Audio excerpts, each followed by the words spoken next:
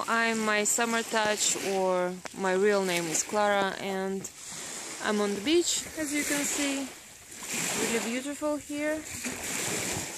And this is my molding and my notes. How to use less pages in your Filofax, how to slim down your Filofax, and what I'm doing. Some of you may know, my subscribers know, that I'm using GTD system, and GTD system is really all about lists, several kind of lists, depending on the context, whatever. And I was using a lot of extra pages for that kind of lists here, and I decided to take out those lists and to rewrite them on post-it notes and put it like that. And I was using that kind of clear dividers, and I put all of them like that, and as you can imagine, 1, 2, 3, 4, it's like this one divider, how much space it uses, ring space it uses, just one sheet space, and this could take up to, I don't know, 14 lists. So I was using dividers like that, and then I just started to afraid to lose them, and I put them in that kind of business card holder like that, and pages actually got stuck there. And what I started to do is just put sticky notes back to back together like that, so now they don't stack together like that. What else? I have a lot of tabs here, and I don't use any dividers. I don't have even one divider here, only tabs. Another tip is to use just supplies that you need. Leave extra supplies at home. For example, I don't need that kind of flags here. I don't use them. I just like to watch on them. They're really colorful. And what I'm using only this kind of flags. They take less space on my weekend 2 pages. Another tip is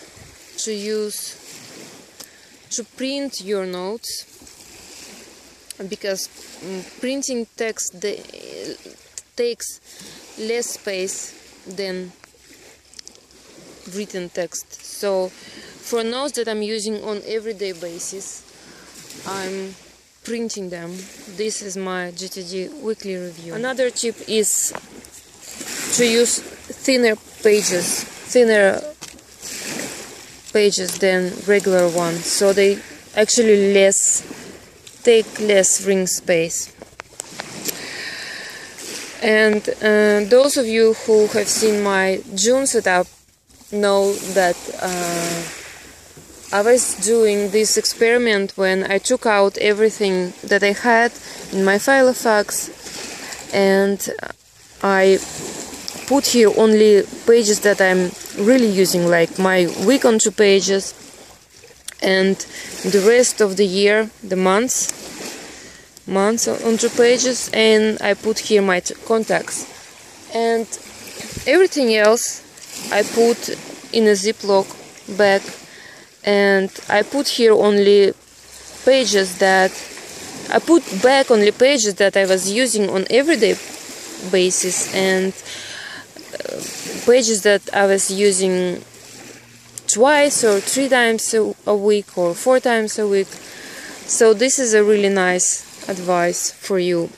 And at the end of this week, you will have in the Ziploc pages that you don't need to carry with you. Another advice is to go frequently through your notes and put your extra notes that you don't use in your archives, and put your week onto pages, previous weeks onto pages and months onto pages in your archives.